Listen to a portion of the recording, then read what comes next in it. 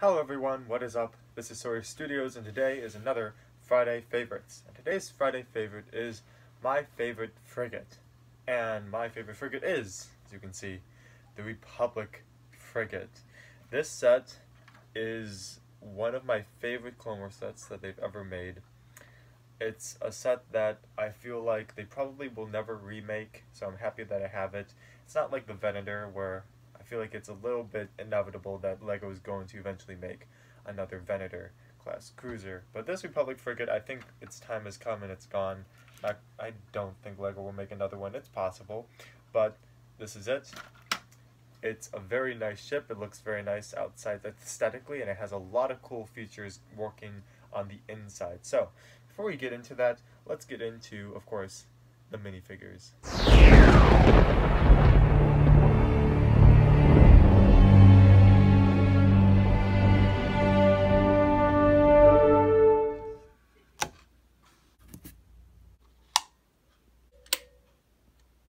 First off, our minifigure is a regular Wolfpack Trooper and a Commander Wolf, both in Phase 1 armor. I just did a Minifig Monday on them. I'll put a link right up there to click on so you can watch that. They are two really solid clone minifigures. Both of them come with these nice white clone jetpacks. They have some nice leg printing, front and back torso printing. They come with the bluish gray arms. And their helmets are very nice. The regular clone gets a regular clone head.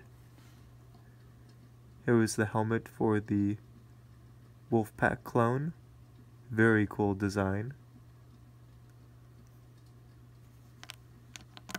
And for Commander Wolf, a little bit different design of the helmet. He does come with some accessories such as this on his belt and this up here for his helmet. Comes with two DC pistols.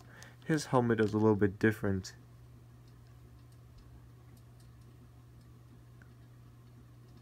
Got some nice yellow and red insignia markings there.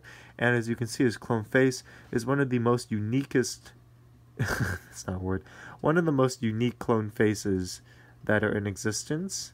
He has a 5 o'clock shadow and he has a scar right here on his eye, done to him by Asajj Ventress. He also comes with a jetpack. The next minifigure is a Clone Wars Yoda, which we've gotten in several sets, so nothing really too special about him. This is just a standard Yoda. It was nice to get. We do get two exclusive Jedi to this set. We've never gotten them in any other set, nor remakes of them, so these are the only sets that you can get these Jedi in. You have an Eth Koth minifigure with a very nice hairpiece mold for his horns and his hair. Very nice torso printing, white arms, nice back printing, and also you get to see his ponytail right there in the back, so very nice. And the other exclusive minifigure is Quinlan Vos. You also get to see that the hair printing continues on his torso, which I'm actually a little bit confused about why for Eth Koth they continued the actual hair ponytails, but for Quinlan Vos they only printed the ponytail right there. That's an interesting choice by LEGO. And we have nice torso printing, some nice bear skin arms, and back printing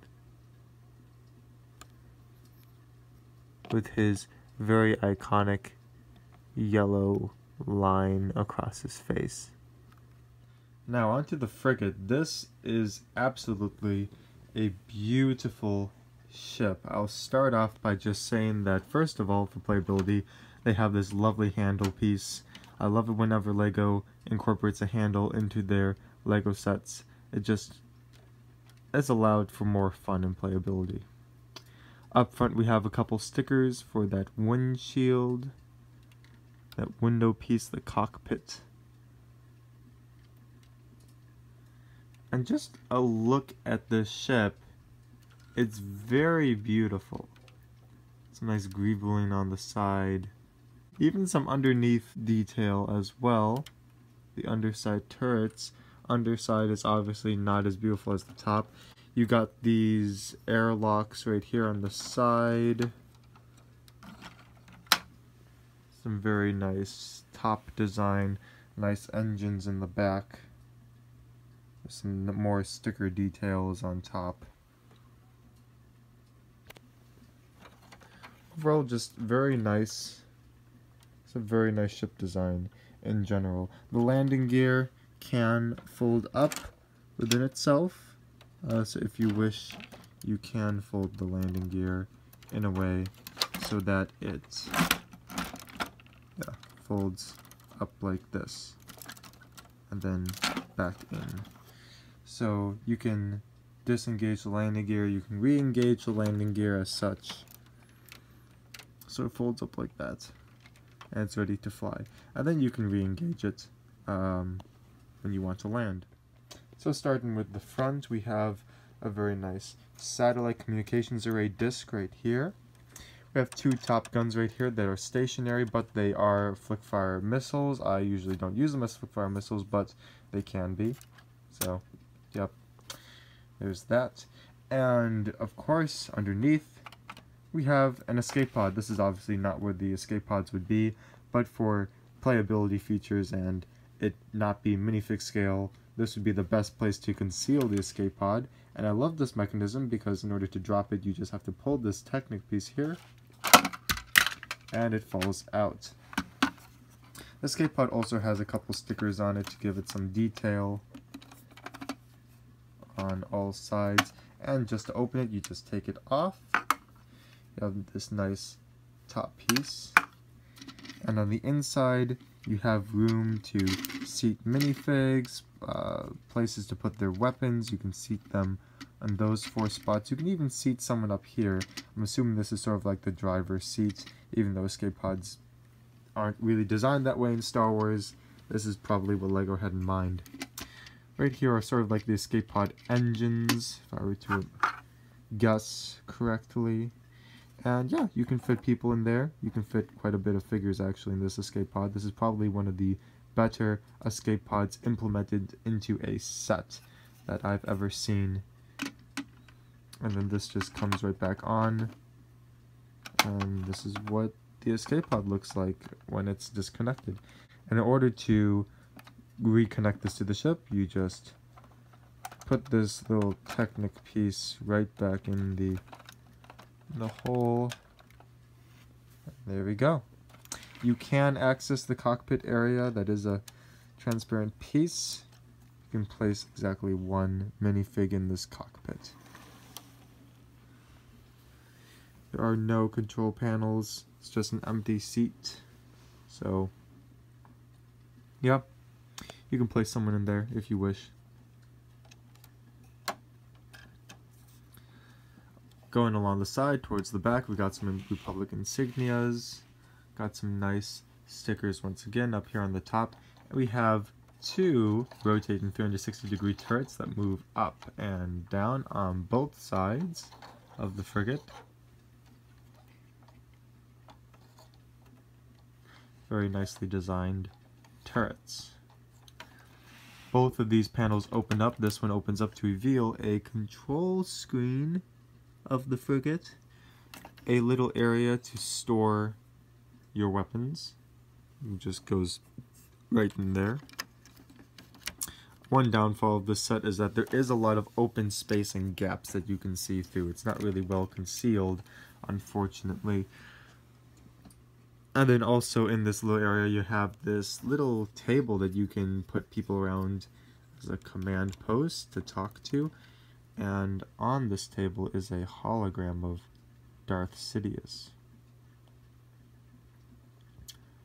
You could do some Order 66 scenes in here with that piece. Got some yellow translucent pieces here for like the windows and the lights and stuff. And on each side you have a bottom turret that doesn't rotate 360 degrees, but does go up and down. Close that up, and let's turn the ship around.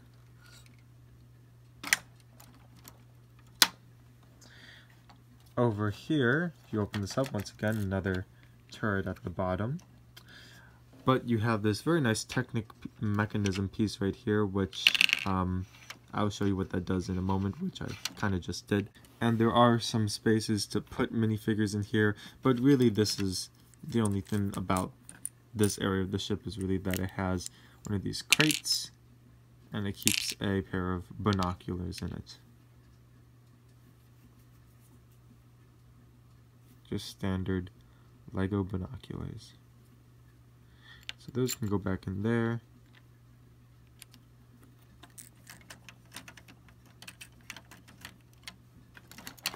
Now allow me to show you what that does. When you pull this Technic piece out, it drops the bombs, which I did accidentally. In order to reload them, you just lift this little top piece up, and they slide right in there. I'm gonna pull out the Technic piece so you can see that work. That's really what's only keeping them from falling out. It comes with 3 bombs. It's just 2 red cylindrical pieces with a gray cone on top. And allow me to just show you an example of dropping the bombs. Gonna put that one in there, and this one as well. Close that up. And we are going to pull out this Technic piece. So here we go. And there goes the bombs. Out the bottom hole right there. That's all there is to it. Moving closer to the back of the ship, we have another turret that almost turns 360 degrees. It's like 355 degrees. Pretty much. There's this nice antenna piece. Does get in the way, but it's okay. These also double as for our missiles, so you can, shoot them. You're supposed to flick them, but I'm not going to. And in the back, another satellite dish that you can maneuver around. And also you get a lovely seat right here, translucent window piece, for the gunner of this turret. I especially like this feature. As you can see, there's a control panel piece for the gunner. And I really like this, feature because I like placing a person up there as the pilot, a person back here as the gunner. It's a very nice feature, and it looks really cool for playability when you have 2 figures in it like such. The engines are pretty beefy. They're very nice. Nothing really to report. And yeah, this is the Republic Frigate. So why is the Republic Frigate my favorite frigate of all of Star Wars? Well, there's been a couple frigates that have come out and gone, and I think you all know by now I'm a very huge Republic Clone Wars era nerd. So this is really the only frigate that came in the Clone Wars era that LEGO has really made. I really enjoy all the playability features in this. I remember getting this as a kid and just being able to do so much with it. Carry so many minifigures. I could carry one in the cockpit, one back here, like 4 more, 5 more in the escape pod if I wish, so that's 7. I could put people in here. I could probably fit like 2 in each, maybe even 3 if I tried hard enough. So that's like 13 minifigures that I could fit in this baby, and that's a lot of minifigures for a Lego set. A lot of these Lego sets that we get nowadays, they don't have a lot of room. They're really compact, and we don't get as much interior as I would like, such as the frigate we got for Rebels with the Ahsoka Tano. That one is very cramped. That hardly has any space inside to store anything. The Tantive 4, that one can carry a decent amount of minifigures, but not as much. It seems like LEGO is going more for outward external beauty rather than inward like playability. There doesn't seem to be like a good balance, really.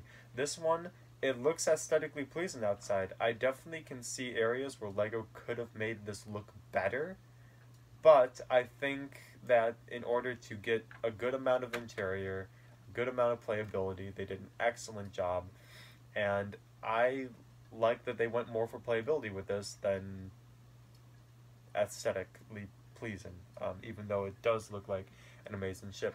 And don't get me wrong, this ship to fly around and to use like in a Lego battle, this is a pretty nice ship, especially to go with your Venator class cruiser if you have one. Yeah, so I mean, it's my favorite just because I remember playing with it a lot. I remember using this a lot. I remember the different amount of the huge amount of usage I was able to get out of this frigate is in fact amazing. The one thing that I wish LEGO had done differently is that like the only separatist frigate or like cruiser or whatever that we could really fight against was the Malevolence when that came out. That was kind of a dinky set. That was kind of, I mean, there was no way they were gonna make that anywhere close to minifig scale, but they could have made it at least a little bit bigger, I would think. I really want LEGO to make a Munificent class cruiser, which I don't think they ever will, now that the Clone Wars is kind of, you know, becoming obsolete. I want them to, because, you know, there's really nothing that you can use to fight against with your Venator and with this frigate, because, you know, there's not a lot of separatist stuff that was made. So, you know, this ship was usually used in just like transporting troops and stuff into battle when I played with it as a kid. But who knows? Maybe LEGO will make something separatist in the future. I highly doubt it. I think they would more sooner do a remake of a Republic ship than make a new separatist ship. Anyway, those are my thoughts on the Republic Frigate, the Friday favorites for this week. Please like, comment, subscribe down below, and check that bell icon so you know when I'm posting new content. Also, let me know what you think about your thoughts on the Bad Batch series coming soon. Maybe not soon, but like, they announced it, and I am so pumped for that. I'm imagining all these really cool Bad Batch sets that they're going to do. I mean, they're obviously going to have to make the shuttle set. Like, LEGO's just going to have to make that. I'm just trying to think of, like, it's going to be after Order 66, so there's going to be, like, we're going to get a lot of cool, like, I think we're going to get a lot of cool, these, like, Republic Imperial hybrids, like that time where we are transitioning from the Republic to the Imperials, and we're going to see a lot more of these hybrid vehicles and stuff, these early Imperial vehicles that was used early on.